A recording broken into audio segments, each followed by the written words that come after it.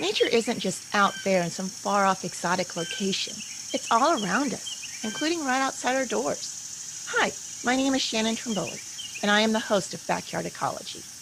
I invite you to join us as we ignite our curiosity and natural wonder, explore our yards and communities, and improve our local pollinator and wildlife habitat.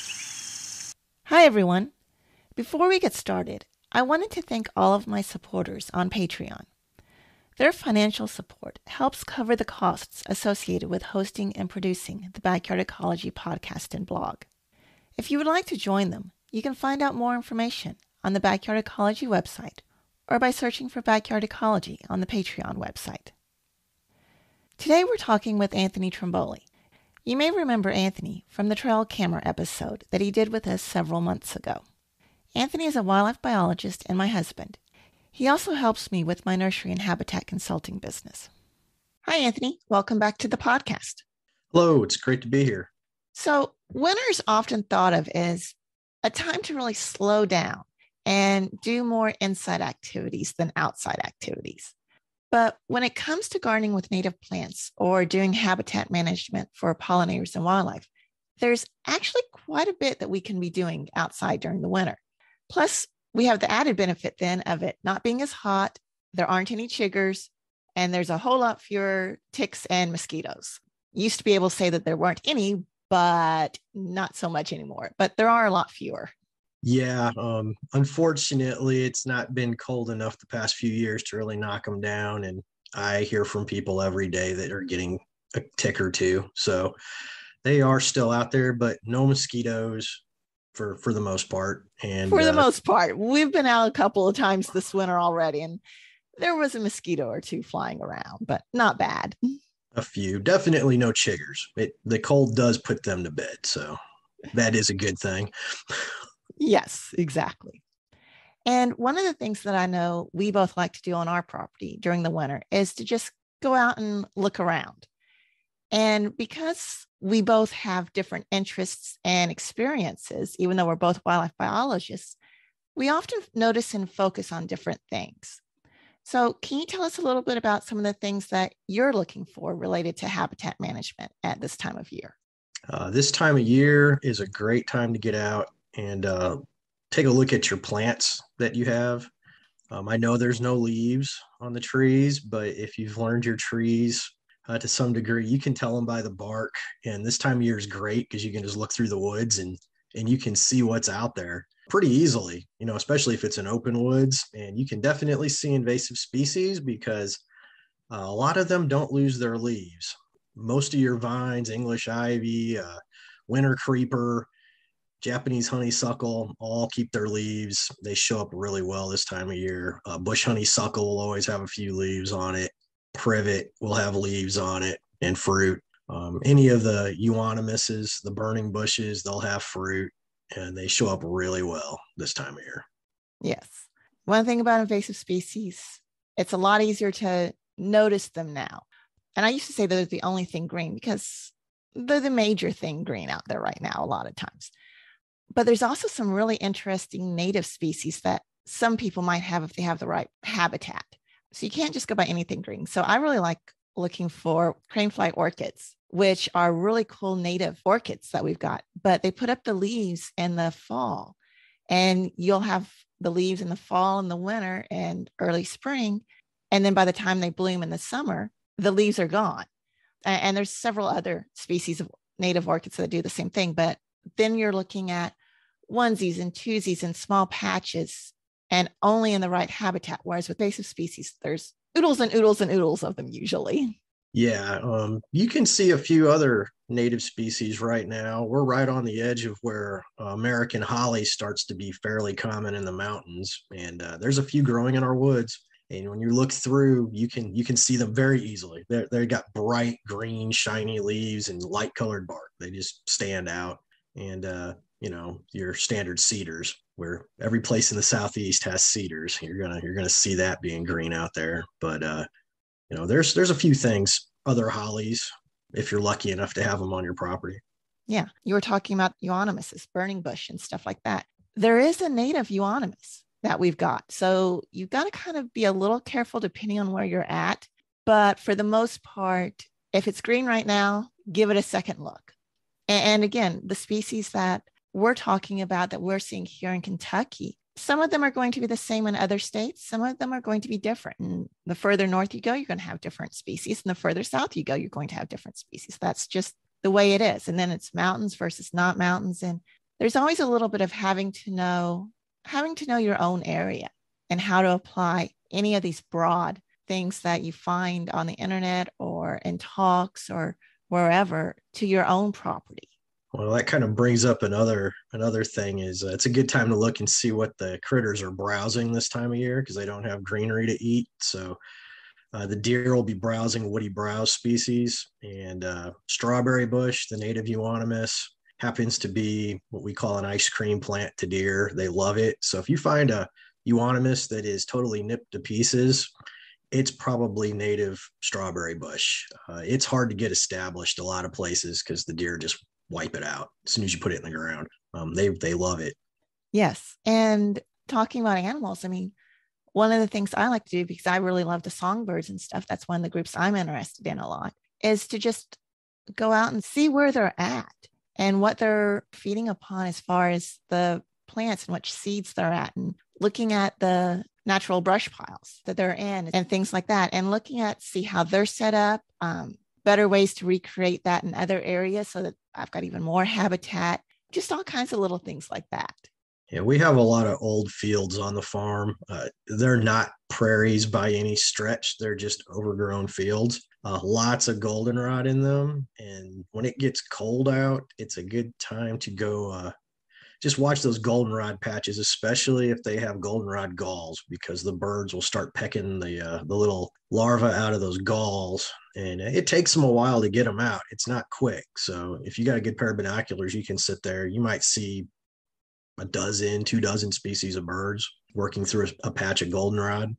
Oh, yeah. I love the big patches of goldenrod. We've got a volunteer patch that popped up in our yard and kind of let it go this year just because I wanted to see it. It's right outside my window. So we decided to let it go. And I've had so much fun just watching the birds work through there all winter long so far. And don't have any goldenrod galls in this patch, but some of the other patches on the farm, we definitely have them and enjoy watching them there.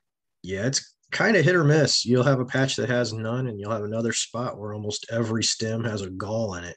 And I'm not sure why they pick them like that, but part of it has to do with the species. The goldenrod gall fly only lays their eggs, and the larvae only go in to certain species. So part of it can be the species that we've got. I know you and I, unless we've got a real good reason to, we don't necessarily identify the field goldenrods down to species just because they can be really, really complicated and hard to distinguish sometimes. A lot of times it comes to taking them inside and looking at them under a microscope or under a really good hand lens. Most of the time, there's no reason for that for what you and I do. yeah, goldenrods are even worse than grasses as far as figuring out what they are. I mean, there's whole books of dichotomous keys just for goldenrod, if that tells people anything. There's that many species of them. They all kind of look alike. There's a few that are really easy, but most of them kind of all look alike. Yeah, for the basics, yes. Here in Kentucky, we've got over 30 different species that we could potentially have. Now, some of those are very rare. We've got an endangered species here in Kentucky. Some of those are very, very common. Some of them tend to be more in the woods and open areas in the woods. Some of them are, like I said, the field goldenrods that turn everything yellow in the late summer and early fall. And those are the ones that can be really difficult to identify. Yeah, especially now when they have no flowers and they're just dead stems. Yes, exactly. They're not like trees. Trees and bushes, this is a great time to go out and identify them because they don't have leaves, but you don't need leaves, and you can get close to them. You're not getting bit by bugs. It's probably my favorite time to go out and survey property and habitat actually is right now, middle of winter. Now it's got its benefits, but I tend to like the flowers and the herbaceous plants more. So I'm a little more limited now as far as looking at those sorts of things. But like I said, there are some interesting ones out there, and you can see so much more. It's not just about the plants either. I mean, one of the things I like to do, and I know you like to do it as well, is just look for those different animal signs, whether it's the goldenrod galls and whether or not they've been pecked out, or looking for tracks in mud. In our case, most of the time, sometimes we get snow, we get to look for them there, but further north, people get to do actually snow tracking of them. One thing about when it gets to the point where the plants are dying back, especially if it's a little wet, and really if you've got snow for sure, is you can find animal trails. They stick out really well when the plants are dead, because where the animals have been running, they just basically beat them down into the ground. You can see where the smaller critters, raccoon, rabbit-sized animals are crawling through the underbrush. Deer trails really stand out this time of year. Toilets where animals use the bathroom repeatedly stand out really well this time of year. It's just a good time to get out. Tracks, especially mud. We have mud here for at least 6 months out of the year. And then the rest of the time it's concrete and you don't see any tracks. But right now there's tracks everywhere on our farm. It's sloppy, muddy. It's been raining. Good time to be out there if you like being in the mud, which I do. So yeah, but you're weird. No. Yeah, and talking about the rain, I mean, the late fall, winter, early spring, that's one of our rainy seasons, especially here in Kentucky. And so one of the things I love doing is just looking for vernal pools, because vernal pools are those wet areas or those mud puddles that show up every winter in the same place, and they don't dry out until sometime in the spring or summer. And they can be so full of life. So I love looking for them now, which is early winter. And then as we get more into late January, February, March, when it starts to warm up here in Kentucky, any warm day we get, I love to go out and look at those vernal pools and try and figure out what's in them. Because, I mean, you can have fairy shrimp and you can have early salamanders. We have some salamanders that will breed really early. Same thing with some of our frogs. And looking for either the adults or just the egg masses can be so much fun. Yeah, this time of year they'll be filling up for sure here in the southeast because we've got rain. If you're farther north, they'll hold water after snow melt. But down here, the larger terrestrial salamanders are probably already in some of those ponds. Some of the species, the newts definitely are. Newts will actually breed with ice on top of a pond. You can see them under the ice laying eggs. So we think of amphibians and reptiles as, it has to be really warm for them. And for reptiles, that's mainly the case. But amphibians are very active when it's cooler out. The wood frogs will be breeding here pretty soon, not too far off, a couple months. But there's salamanders breeding for sure. There's frogs calling right now. I can hear a spring peeper occasionally. It's been raining. They don't really ever go into full hibernation mode down here. They just get underwater and they come out as soon as it warms up. Yeah, wood frogs are one of my favorites of the early breeders. We don't have any on our property, but I know where to go find them. And so on these warm days, I will be out looking for them a lot of times.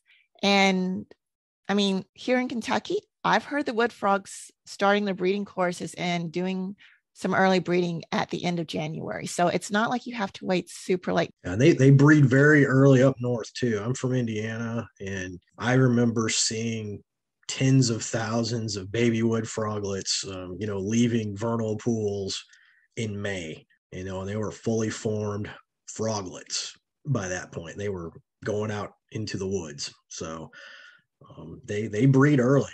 A little ice and snow does not bother them. Right. Yeah, wood frogs are fun. For any of our listeners, if you haven't done this yet, go to Google and type in wood frog unfreezing, because wood frogs can freeze solid and then unfreeze. They form basically a natural antifreeze in their bloodstream, and they'll literally freeze solid and then unfreeze and be perfectly okay. And it's so cool to watch. Yeah, they're found way, way up in through Canada. So another thing is, we have those smaller vernal pools, but in our part of the state here, we have transient lakes that fill up during this wet season. And they're literal lakes. They're acres and acres and acres of water. They look like any other lake that you'd go fish in, except most of them are a couple feet deep at the most. Most of them are shallower than that. And this time of year, waterfowl all over them. They draw a lot of migrant waterfowl, sandhill cranes, shorebirds. They last into early summer, and then they're dried up and they're gone. You never know they were there. A lot of the places plant crops right over the top of them, and then they harvest them, and then the next winter they're flooded again. And you get some weird birds there. I think they had a roseate spoonbill on one this year, and you never know what you're going to find at a transient lake. They're pretty cool places. Yes, they definitely are. And I mean, we're talking about water running and stuff like that. I mean, there's also always the need to check your properties and see if there's any erosion issues that are going on. I mean, this is a good time to see it. You can see where the water's running and how it's running and start to look at, okay, what do we need to do about this, if anything? Yeah, I mean, it poured last night and this morning, and I can look out the window. There is water gushing through the ditch that comes under the road into our creek, and it is nothing but mud. So that is the pasture across the street flowing into our creek and will eventually end up in Barren River Lake. I can help it on this end, but sometimes you can't fix the whole erosion issue. But if you get out there and you see some serious gouging of banks or a channel being cut through a field, that's something you probably can mitigate to some extent and help lessen that soil loss. Just remember, it's not going to get better. It will always get worse if it's an erosion issue. If you don't do anything about it. Yeah, and you're not going to stop the water from flowing there either. It is going to flow there. It wants to flow there. A lot of times, if you look on an old map, you'll find that there used to be a stream there, or at least a transient stream there that's been filled or tiled or something in the past. And the tiles have now failed because they're old and they're plugged up, and the water is now coming back to the surface. So oftentimes you can figure out why the water is flowing there. And usually it's because there used to be a stream there. Yes. And doing things like planting vegetation that's going to have deeper root systems and help to slow the water is going to be really helpful with that. Yeah. And when you're doing that, it's best if you can disturb the soil as little as possible when trying to get the plants in the ground. So things that you can plant from cuttings directly, like willows or many of the smaller dogwood species like gray dogwood, silky dogwood, will take from a cutting just fine if the ground is, got some moisture in it. The other thing is, if you have to disturb the soil, try to do it at the time of year when you're not expecting massive rains and floods, because otherwise your plants are just going to wash out. But, nine bark, buttonbush, many of those dogwood species, willows, they all grow quick. They all have big fibrous root systems because they grow in wetlands. So they have to get anchored, and they do a real good job of securing the soil. Nine bark's probably got the most explosive root system of any plant out there. And it will not look like a huge bush, but it will have a root system that's probably 4 or 5 times bigger than the above ground part of the plant. And we grow them, and I can tell you that the roots go everywhere. They are super aggressive at trying to find a place to grow. It's a kind of impressive, actually. You'll have a plant in a 1 gallon pot. It'll have, 6 ounces of top growth and 2 pounds of roots on it. So they're a neat plant. Good for pollinators too. Oh yeah, exactly. It's great when you can find plants that do double duties. And when you have your native plants, I mean, they're part of the ecosystem. So yes, there are things that eat them. There are pollinators for them. There are just a whole mass of different things that they're used for naturally by the animals, whether that's insects or reptiles or amphibians or mammals or birds or whatever, that these native plants have evolved and adapted to be part of that whole system. And if somebody's listening and they've got these erosion issues that they might need help with, talk to your local natural resources conservation service, the NRCS. They a lot of times will have people that can help you figure out the best ways to handle it. And sometimes there's funding that you might be able to get to help with that as well. Yeah, major issues are not cheap to fix. I'm just going to say that. It's going to require heavy equipment work a lot of times, especially if you have a undercut or high bank stream or something like that. It's going to take some engineering. It's not something you can just go out there with your tractor and say, hey, we're going to fix this, because the Army Corps of Engineers is not going to be happy with you. One, you didn't get a permit. Two, it didn't have engineering approval. So you don't want to do that. Do not make the Army Corps of Engineers angry. It's not good. But yeah, it's tricky when you got a major issue. I mean, if it's just a ditch that a lot of water flows through, and it gets muddy when there's flow, but there's not a huge amount of erosion. It's not undercutting the bank. Big chunks of the ground aren't flowing away. You can usually fix that with a vegetative approach. But they can cost share you a lot of times on a vegetation planting along there. You're going to have to plant what's on their list. You're not going to get to pick and choose because you like something because it's pretty. It's going to have to be on the NRCS list. It's a government program. It has very stringent rules you have to follow, but a lot of states will also have a farm bill biologist or some equivalent of that will help you out. They actually write the contract up for you, make sure you understand it, and they'll help you if you have any questions with the implementation. So it's not as bad as you would think. And if you do it right, it looks pretty good. It'll be a nice big bushy area. If you plant a bunch of dogwoods, the deer will thank you because they will absolutely love chewing on that. They don't eat 9-bark though. So, if you got a lot of deer, 9-bark's a good way to go. They don't eat buttonbush either. Yeah, buttonbush is always one of my favorites. Just, I like it. I think it's pretty. Plus the pollinators love it as well.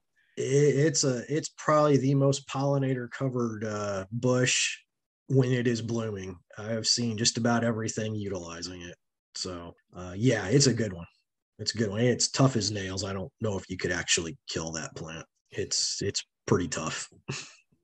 Yes, exactly. And it's also a good one for if you've got ponds and stuff like that as well, because it can grow in flooded conditions quite easily.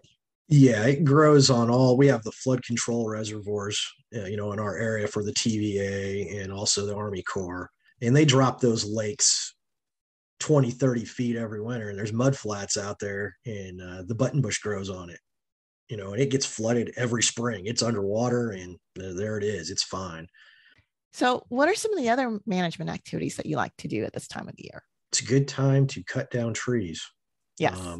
Again, for a lot of the same reasons, it's a good time to be in the woods. It's not hot. There's no bugs. You don't have to worry about nesting critters having babies in the tree this time of year. There's no bats in the trees this time of year, and there's no leaves on the trees this time of year. So cutting down a tree that has a full canopy of leaves on it, even if you have a little bit of wind, can really be horrible because they just act like a sail. It can take that tree where you don't want it. It can twist it off the stump.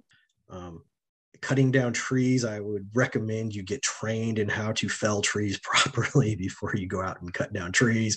I'm just going to throw that out there. It's dangerous. Okay.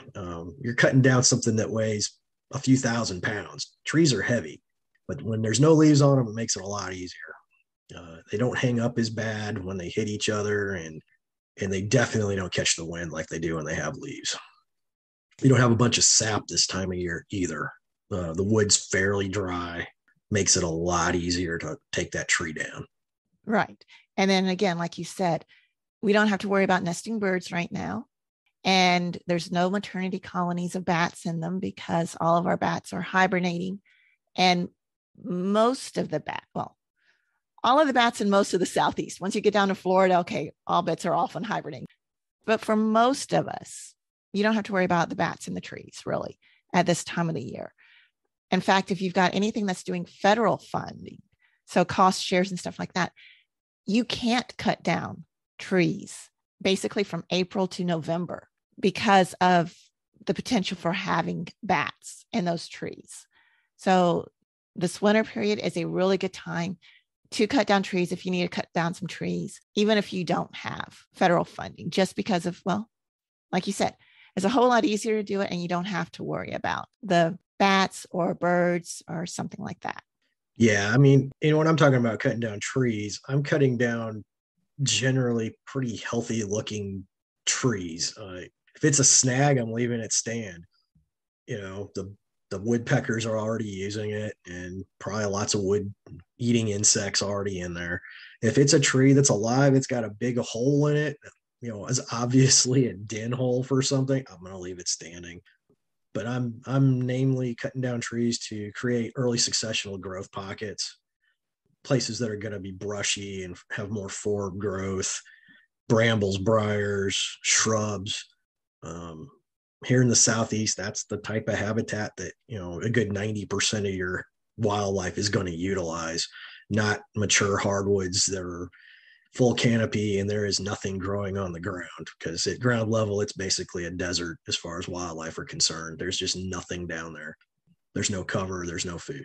So a lot of the stuff that I usually cut is going to be smaller, 12-inch in diameter or less. It's places that were already open that somebody had left go for some reason. It's got a lot of pole timber growing in it, and it's almost always sweet gum, tulip poplar. Those are the two. A few animals use tulip poplar. It's good for pollinators. It's good for squirrels and birds. They eat the seeds. Not a whole lot uses sweet gum, and it literally grows like grass. You open up a spot in some areas and you will get 2,000 stems per acre or more of sweet gum, and it's not good. It's just not good. So go in there and cut that down. And they're generally small, so it's not super dangerous to do. So yeah, but having that diverse habitat is always good. And knowing a little bit about what the habitat was historically for your area is important too, because for us, we would have been in an area that had a lot of mixed habitat. So maybe some mostly closed canopy forest, a lot of open canopy forest, trees scattered here and there in pockets through grasslands and more open areas. We would have had this very diverse mixed mosaic. But now when we drive through the area, it's either agriculture or urban, suburban areas or woodlands. Right now, you don't see a lot of what would have been here historically. And so that's kind of where we're trying to take some of our property back to, is that more historic looking. But so, yeah, you've got to be able to learn a little bit about what your habitat would have been, and thereby, what the animals that it might have supported, because they kind of go hand in hand there. Yeah, and if you're going to go out and do that kind of habitat work, you really need to be able to identify what it is you're cutting down. Because if I take down a sweet gum, I am going to stump treat that sweet gum because I don't want it coming back. Got enough of them, don't need more. If I cut down an elm, I'm not going to stump spray the stump, because elm produces great browse for deer and rabbits and other things. They love to eat that fresh sprouting elm. So, that or black gum, I'm going to leave them. Tulip poplar, they'll eat that to some extent. Red maple, they'll eat that kind of stuff to some extent. But when you have, 5,000 sweet gum, you have to spray that stump off, or you're going to end up with 5,000 sweet gum, because it will stump sprout right back and be 10 feet tall in a year, because that's what sweet gum does. You got to be able to identify your stuff. And, that goes for your shrubs too. There's a lot of good shrubs out there. And usually if I'm clearing out trees to do early successional growth, I'm going to leave the shrubs, unless I have wall-to-wall cedar. And then I'm going to take a lot of that out, because that's not good either. Right. But to even know what to take out, you've got to be able to identify what you've got. Yes, absolutely. Yeah. You got to know what it is. You could probably learn the 20 most common trees in Kentucky fairly quickly. A lot of them are real distinctive. Even without leaves, you could learn them fairly quickly. Yeah, you're much better without leaves than I am. But I can at least get them all down to the genus. I can look at it and say, that's an oak, that's a maple, and in some cases, that's as far as you really need to go. If you can get it to red oak, white oak, as far as habitat management goes, you're doing pretty well. There's certain ones animals like to eat more than others, but you're doing well. If you know what your mix is on red oak, white oak, you're doing well. Right. If you know what a sweet gum is, which would be a plant I would recommend everybody learns how to identify, because they will take a place over very quickly. Super distinctive. If you got the leaf, there's no mistaking it for anything else. Without the leaf, there's really no mistaking it for anything else. But it all comes down to practice and just going out there and doing it. Right. Even within the oaks and the maples and all that stuff, I can identify a lot of them down to species without the leaves. And then you can cheat and look on the ground. And usually you can still find a leaf or an acorn. And the acorns on the oaks can be very distinctive too as to what species and can help Oh identify them. yeah. So there's ways to do it. It just takes a little bit more looking sometimes than might be if we have the leaves. You have to hope that they produced acorns that year. Well, yeah, that's true too. But the acorns are helpful when you can find them. I really like using the acorns. Yeah. Yeah. Yeah. And then if we're talking about planting herbaceous plants and seeds, right now you probably don't want to be going out and planting plants. If they're bare root, maybe, but otherwise probably not. I mean, the ground here in Kentucky hasn't frozen yet, but it will. I mean, it's not that much longer before it will freeze. And I personally like to give my plants a little bit more time to let the roots get established before they freeze. But now's a really good time to be planting seeds if you've established a bed already. I mean, there's some of our native plants that need a winter before they'll germinate. So if you plant the seeds in the spring, say in April, when everybody wants to plant, they're not going to come up until next year. And if you're like me, you've probably forgotten that you planted it there and have given up on it coming up and have planted something else, is usually what happens. But if you go out and sow your seeds now, it gives them the winter to have that winter treatment and to come up. Or you can start seeds inside, which is what I do a lot of times too. But still, you have to give them that winter treatment if you're not going to let them do it naturally.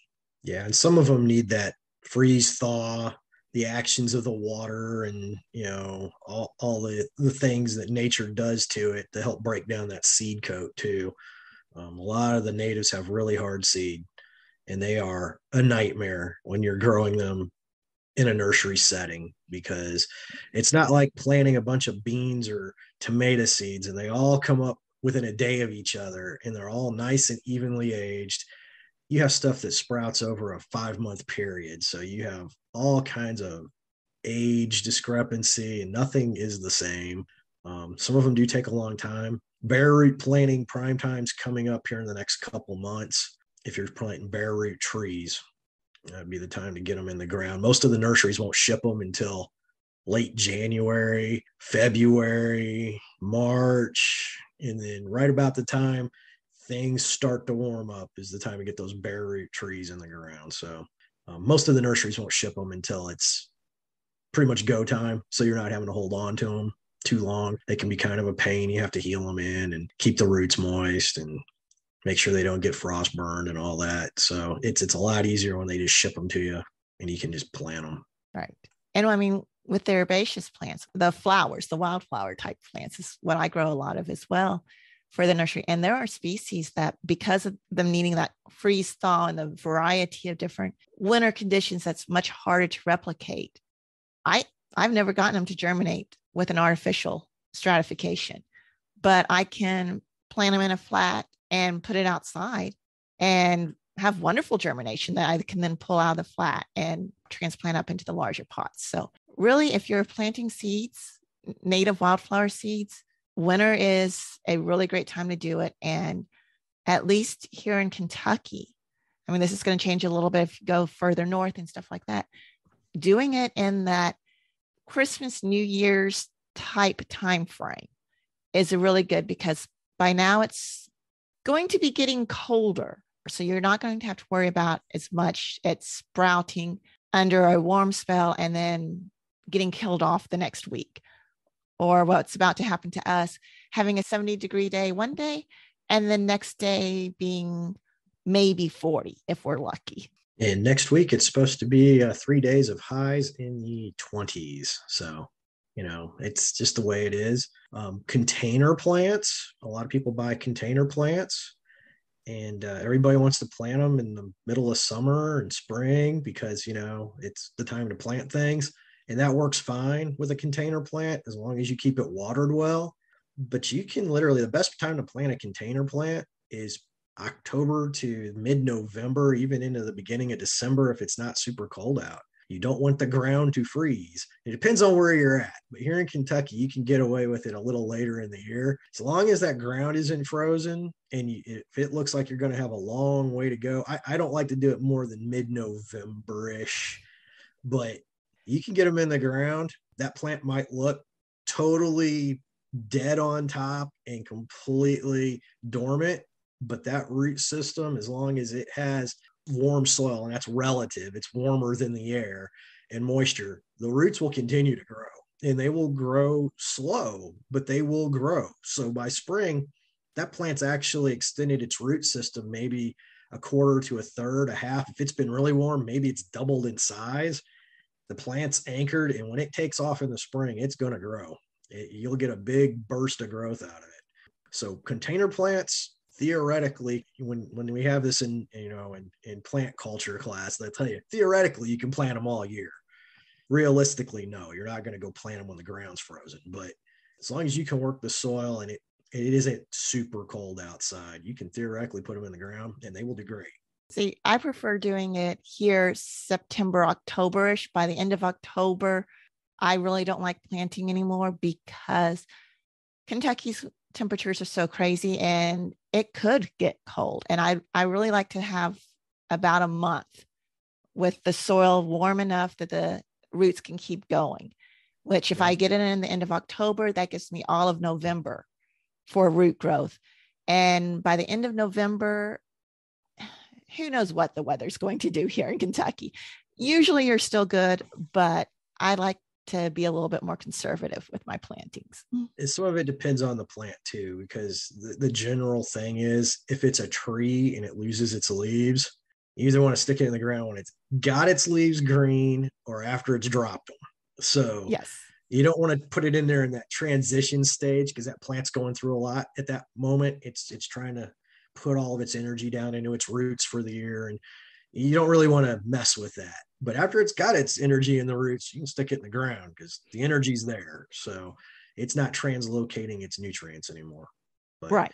That's a good point too, is that I tend to think in terms of the wildflowers and the herbaceous plants. You tend to think more in terms of the bushy, shrubby, woody stuff and the trees. So yes, your planting window extends longer than my planting window for exactly that reason. Yeah, trees, as far as nursery propagation, planting, it's 12 months out of the year. It never really stops. So, I mean, I've got trees growing right now. So, under lights with leaves on them, which was not the plan, but that's how it turned out. Yes.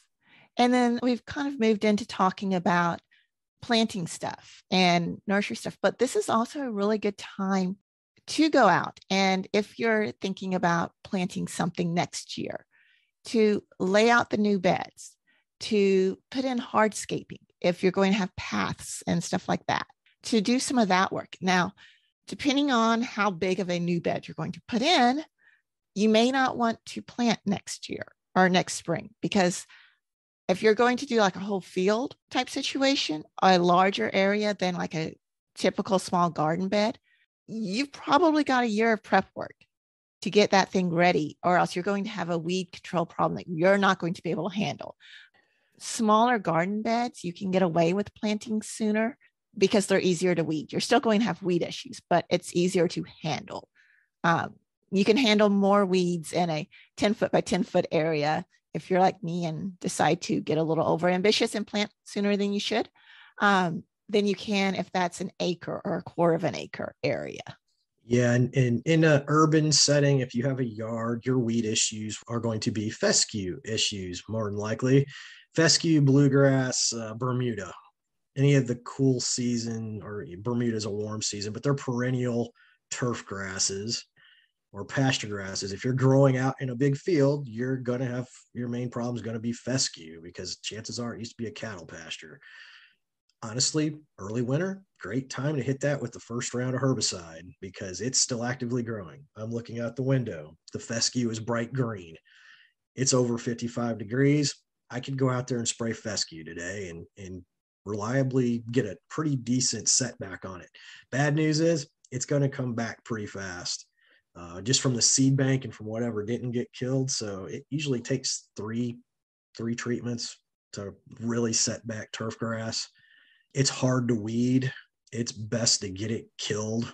If you have henbit and stuff like that come up in your flower bed, easy to weed. Any of those little annuals, they come right out of the ground. I don't worry about those. But if you don't kill that turf grass, anything you plant's doomed. It'll just choke it out. And winter is definitely the time to start getting on top of that. Yes.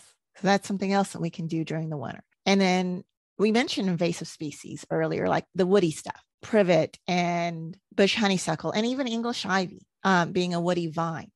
Is now a good time to be doing that work as well? Absolutely. If it's got green leaves on it, it's still actively photosynthesizing and doing the things plants do. So you can definitely kill that. You can cut, stump, applicate herbicide onto things any time of the year. I would prefer it to be in the 50s just because it tends to make that stuff penetrate a little bit better. It tends to increase the efficiency of it. But I do know guys that go out and basil bark ailanthus up north when it is cold out. There's snow on the ground and they're basil barking it. It will kill it. It's a good time to do this kind of stuff. It's not hot. You're not having to worry about, getting eaten alive by bugs or passing out from heat exhaustion while you're out there. It's much easier on your body when you're trying to do this stuff when it's cool out. And it's a lot easier to identify a lot of it, especially privet, bush honeysuckle, most of the vines. You can just pick them right out. So yeah, it's a great time to do that. Always read the label on your herbicide and on your basil oil. It will tell you the minimum temperature requirement, or it'll say something like lower efficiency if applied below such and such temperature, which just means you might have to go back and hit it again. Honestly, something like ailanthus on a basil bark, it has such thin bark, it tends to absorb a lot of herbicide pretty easily. And you can kill a fairly large tree of heaven with basil bark.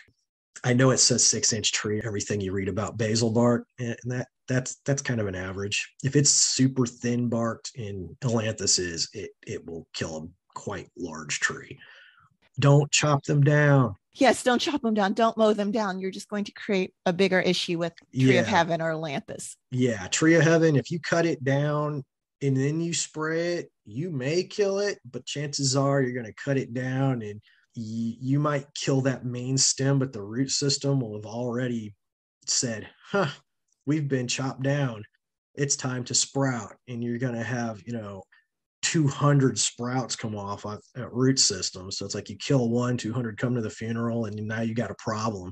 And I've been to a lot of farms where people have done this, and it's just a mess. And you have to go basil bark every one of those stems.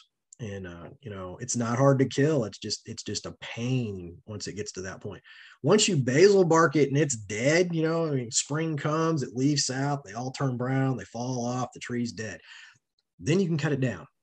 And I advise you do, because if you don't, it's going to come down, a couple months later in a windstorm, and it's not going to fall where you want it to. So go ahead and chop it down at that point. But yeah, don't cut them down to get rid of them, because it does not work. It's bad.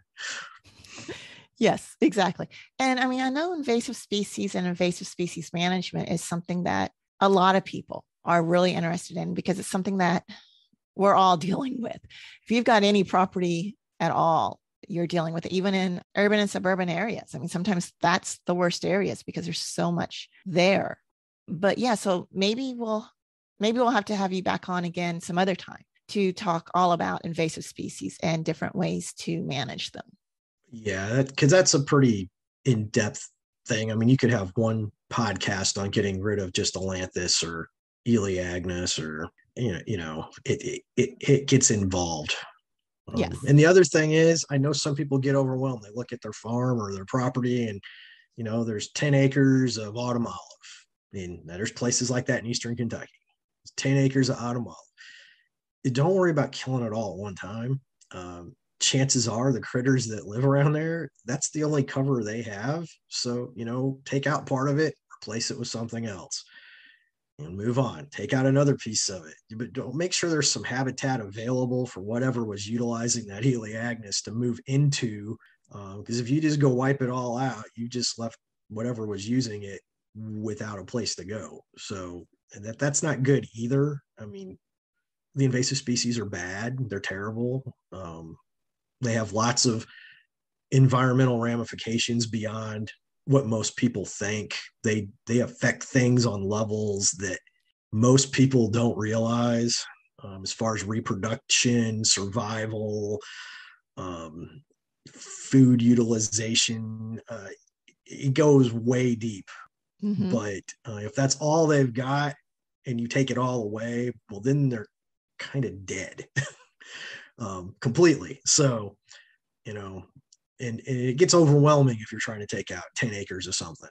Just work on an acre of it, get it replaced. Once you get it replaced, move on to the next acre of it. And if you can kill it off, the one thing I would recommend is trying to get something else growing in there that's native. Definitely. Whether you go in there and plant it, plug it, seed it, whatever, because you've opened up the soil, you're probably going to get another flush of invasive species. And it may not be the same one. It could be something completely different. Yeah. It's not just about removing it and getting rid of it. You have to replace it. That's a very important part of the whole process. Yeah. Open soil is not good in an area with lots of invasive species. Okay. You're just going to end up with more than likely.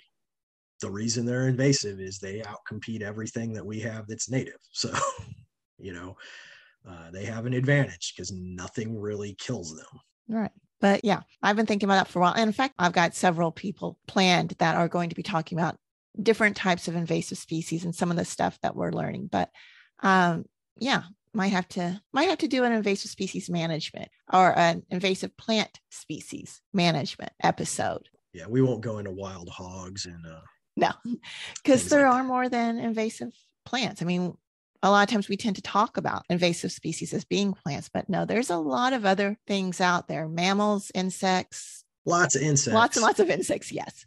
Lots of funguses. Yes. A few mammals, wild hogs, the big one, but a few mammals, few reptiles, few amphibians. Mm-hmm. And again, it all depends on where you're at too, because the same invasive species aren't necessarily all across the East or all across the continent. I mean, it really depends on where you're at as to what you're dealing with or the major ones you're dealing with. Yeah, and a lot of the amphibians are things that are native in the East, but they're invasive in the desert Southwest, like tiger salamanders and bullfrogs. We just think of them as, that's just normal. Well, they didn't have those out there, and they are causing all kinds of problems. So, but getting back to what we were actually going to be talking about today, because we've kind of wandered a little bit, but that's okay. Is there anything else that you want to add as far as things that people should be looking for, thinking about for habitat management for pollinators and wildlife during the winter? It's a good time to go out and just figure out where you want to do some habitat work. Maybe you've got a big hole in a field that's nothing but fescue. You got good habitat everywhere else. There's just this big green blob out there. It's a good time to see that, because when everything's green, it doesn't always show up because there might be other things growing in it during the spring and summer, and you don't realize you have, that non-native perennial grass growing in there to such an extent. Deer are losing their antlers now. It's always fun to go out and look for sheds, kind of like Easter eggs, only made out of bone, so a little different. Deer are losing their antlers already. I've had several people contact me saying they're finding antlers. So It seems a little early to me. Usually mid-January is when I get out there to look for antlers, but they're dropping already. So not all of them will. Some won't drop till February. But good time to go out and track, look for animal dens. You can find dens this time of year really well because the dirt aprons show up great when all the vegetation's down. Good time to go out and look for hawk and eagle nest. Yeah. They show up really well this time of year. Right. And the eagles will already be on the nests. So. I was about to say, the eagles are going to be either on the nest or will be on the nest because they breed early. So do a lot of our hawks and owls. They breed relatively early. Yeah. The eagles are on it now. Great horned owls should be nesting soon. Yeah, when it gets to wildlife watching and viewing, oh my gosh, the winter can be amazing time. We've got different birds out there than some of our spring and summer birds. I mean, you don't have the stupid leaves on there causing problems to get in the way and hide them all the time. I mean, that's the one nice thing about not having leaves on the trees as well, is that makes the birds stand out better. Yeah. And like you said, the eagle's nests, hawk nests are so much easier to see now. Yeah, you can see some interesting behavior this time of year. A lot of times you can find foxes or coyotes pouncing on mice out in a field. Easier to see them because there's not a lot of green. You can watch the doe deer box each other, lower food resources this time of year. The dominant does don't like other ones coming anywhere near them, and they'll get up on their hind legs and kick at each other, and it's pretty entertaining. It's amazing how violent they are. I think they're way meaner than the bucks. The bucks are pretty chill for 11 months out of the year. The does are like this 12 months out of the year. You just don't see it as easily. But yeah, some interesting stuff going on out there for sure. Mm-hmm. And if it's a really warm day, I have seen snakes in February in Kentucky. So you never know. Turtles, definitely. January, February, if it's warm, you'll see turtles. And it's real easy to see them this time of year. Yeah, exactly. I mean, there's so much that you can find and do. I mean, winter's definitely not a time to go hide inside and curl up. I mean, it's fun to curl up and read a book under a blanket all day, but there's also a lot of fun things you can do outside too. Definitely want to get out there and see and explore and do stuff during the winter as well. Yeah, it's a good time to have a good pair of binoculars. You can see a lot farther without the leaves on the trees. Mm-hmm. And, if you got some good binoculars, you can really do some good wildlife viewing this time of year. Yeah. Well, is there anything else you want to add? No, I think I'm going to try to go outside and get a couple things looked at and done before this next big batch of rain hits, which looks like it's blowing in. Okay. Well, thanks a lot and have a great day. You too. Thank you. I appreciate Anthony taking time to talk with us today. Habitat management activities that we can do in the winter is one of those topics that I get asked about frequently. So I thought it might be helpful to just share with you some of the things that we do on our farm at this time of the year, or that we recommend to others. And of course, our conversation wandered into nature observation topics several times, because being able to see and enjoy the nature on our property is one of the reasons why we do the habitat work that we do.